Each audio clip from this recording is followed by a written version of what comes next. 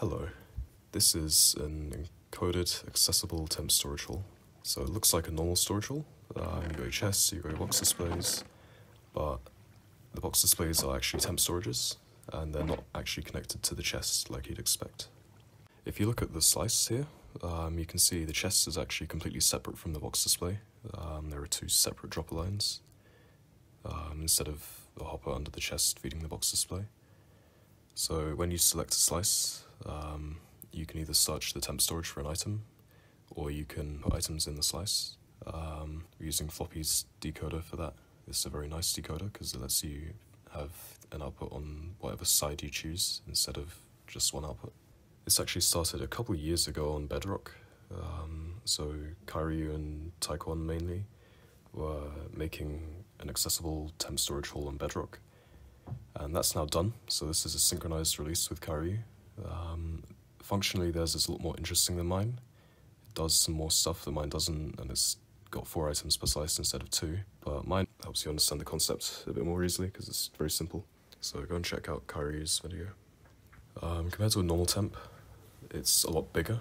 So usually you would use a layout like this, and each chest would have like 32-ish, 16 items in it. And you address a specific slot of the chest to get the exact item that you want. You basically cycle all the items around and then swap out unstackables and boxes when you need to. I will release one of those at some point when I make one that isn't garbage. Obviously this is a lot smaller than the accessible one, but it's not as accessible to the player. So it may be a bit less convenient, depending on what your priorities are. So I'll show you it working now. So, say we've got a box of yellow concrete and temp, and we get another one arrive and we want to merge them. We would put the box in sort of the input to the temp. It'll detect that we have a box that we need to compare against the temp, and then that will enable the temp.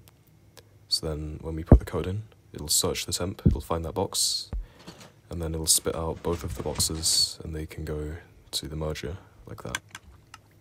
And then obviously they get merged and put back in the system if it doesn't make a full box. Let's say that we now want to put that box back in the temp and we don't have one already there.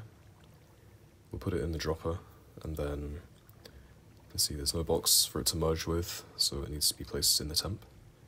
So if we put the code in down here, it'll search the temp, it won't find a box because there wasn't one. It'll detect that, and then it'll send the box into the dispenser, and then when we reset the slice, it'll dispense it like that. So now we've got our box accessible in the temp. Right, so accessible temps have quite a few edge cases, so it's nice having the box accessible. You can take your items out instead of having them stored inaccessibly. But that means you can have an empty box just sitting in your temp, so you need to check for that before sending it to the mergers, if your merger can't handle empty boxes. Same thing with full boxes. That's not too bad, it's very easy to do that. The problem is mainly with mixed boxes. So if, say you craft something, and then you don't need all the items you crafted, so you put it back in the box thinking, oh, it's harmless, it'll be fine. It won't. If your merger isn't specifically designed to handle mixed items, like a CUD merger or some garbage with instant droppers, it will break if someone puts a mixed box in there. Usually that's not a problem with temps because the items in them are very predictable. You know it's one item type because it's come out of a splitter. But with this, it's come out of a player interface, so it may break. I was talking with Jaw and XCOM the other day, and we thought it could be cool to just get rid of the chests and have this purely as a temp storage, and then you put it under your main bulk haul, or chest haul or whatever. It works the same as it does with the chests. So if I put in this orange box here, and then put the code in, it's 2, press the button, it'll find the box, it'll spit them both out, and they can go to the mergers. But that would be built under your main chest haul, not as the main thing. For example, this is our bulk on Kronos. Just normal box displays. If I empty this one, it will replace it for me, which is a bit more convenient than not replacing it in the accessible temp. So you just build an accessible temp under it.